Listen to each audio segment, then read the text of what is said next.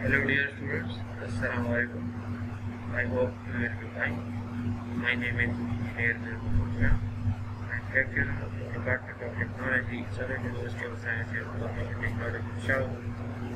As I am teaching you the subject design of library structure, today is lecture number 19. In lecture number 19, we will study about the environmental impacts of dam, that when we construct the dam, what are the impacts that create on the environment. So in environmental impacts of dam, we will study about the terrestrial ecosystem and biodiversity, the greenhouse gas emissions, downstream aquatic ecosystems and biodiversity, impacts of changes in flow regimes, impacts of trapping sediments and nutrients behind the dam, blocking migration of aquatic organisms, displacement of people and their livelihoods. So we will study about all of these one by one. First of all, the terrestrial ecosystem and biodiversity. The construction of a dam and subsequent inundations of the reservoir area effectively kill the terrestrial plants and forests and displaces animals. As many species prefer valley bottom, large-scale impoundment may eliminate unique wildlife habitats and the effect of pollutions endangered species. Some efforts are made to mitigate the impacts on fauna have met with little success. An alternative to mitigation is a compensatory project approach. For example, around the world there is a legal requirement that forests flooded by reservoir or dams must be replanted somewhere else. However, it has been found that only half of the required forest has typically been planted, and even this is more poorly managed. Next is the greenhouse gas emissions. So the greenhouse gases, that is GHG, from the reservoir into the rotting vegetation and carbon inflows from the catchment in a recently identified ecosystem impacts of the storage dam.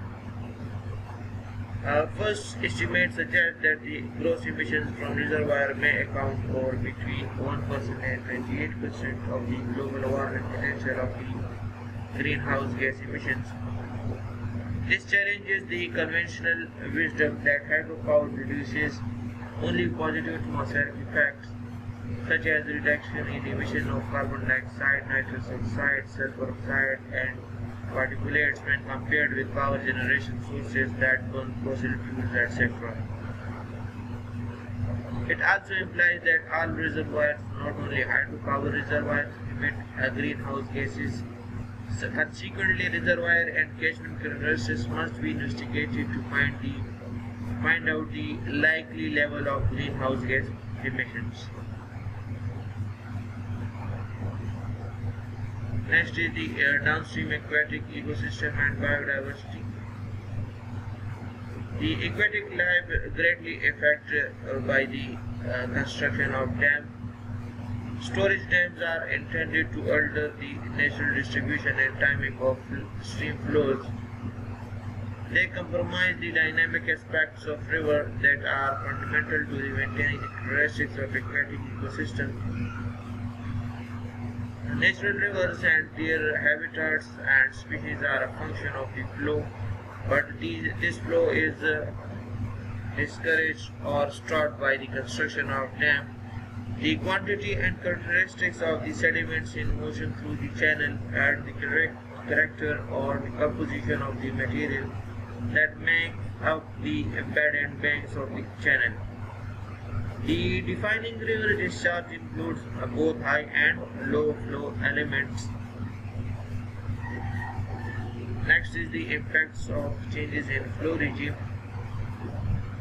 The flow is greatly influenced by the construction of dams. Flow regimes are the key driving variables for downstream aquatic ecosystems. Flood timing, duration, and frequency are all the critical for the survival of communities of plants and animals living downstream. Small flood events may act as biological triggers for fish and invertebrates migration. Major events create and maintain habitats by scouring or transporting sediments. The natural variability of most river systems sustain complex biological communities that may be different from those adapted to the stable flows and conditions of a regulated river. The water temperature and chemistry are altered as a consequence of the water storage. Next is the impacts of trapping sediments and nutrients behind the dam. Due to the construction of dam, all the sediments that are traveling with the river water are stopped due to the construction of dam. Also, the nutrients from the upstream coming towards the downstream are stopped due to the construction of dam, and the reduction in sediments and nutrients transport in rivers downstream of the dam has impact on channel, floodplain and coastal delta morphology and causes the loss of aquatic habitat for fish and other species. The changes in river water turbidity may affect biota divertically. The reduction in sediment moving downstream from the dam leads to the degradation of the river channel. Next is the blocking migration of aquatic organisms. As a physical barrier, the dam disrupts the movement of species, leading to changes in upstream and downstream species composition and even species loss. The river-dwelling species have several migratory patterns. The WCD survey found that impeding the passage of migratory species was the most significant ecosystem impact, recorded at over 60% of the project for which responses on environmental issues were given. In 36% of these cases, the impact of the large dams on migratory fish was not anticipated during project planning. Migratory fish require different environments for the main phase of their life cycle: reproduction, production of juveniles, growth, and sexual maturation.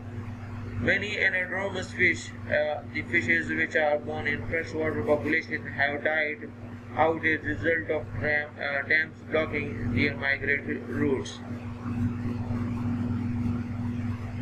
Next is the impact of dams on water quality. The water quality greatly affected due to the construction of dams. The chemical, thermal and physical changes which flowing water undergoes when it is still can seriously contaminate a reservoir and the river downstream. The extent of deterioration in water quality is in general related to the retention time of the reservoir, its storage capacity in relation to the amount of water flowing into it, and water in a small head pond behind a runoff river dam will undergo very little or no deterioration that stored for many months or even years behind a major dam may be lethal to most life in reservoir and in the river for tens of kilometers or more below dam. Water released from deep in a reservoir behind a high dam is usually cooler in summer and warmer in winter than river water, while water from outlets near the top of the reservoir will tend to be warmer than river water all year round. Warming or cooling the natural river affects the amount of dissolved oxygen and suspended solids it contains and also influences the chemical reaction which takes place in it. This altering natural seasonal changes in temperature can also disrupt the life cycle of aquatic creatures. The last one is the displacement of people and livelihood. An estimated 40 to 80 million people have been displaced worldwide because of the construction of the dams, yet mitigation, compensation and resettlement attempts are often inadequate for these peoples. And this is the end of our today's lecture.